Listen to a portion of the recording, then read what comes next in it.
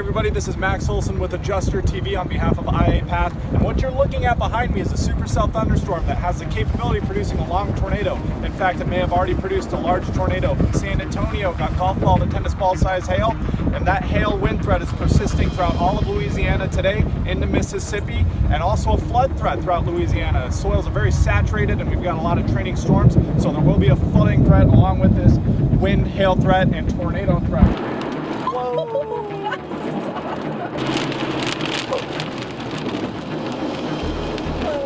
We're here just outside of Vicksburg on I-20, where traffic has been a standstill for the last hour, essentially.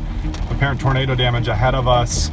Looks like probably EF1, not too bad of damage, but still storms persisting east throughout all of Mississippi, going into Alabama with continuing damaging wind and embedded tornado threat.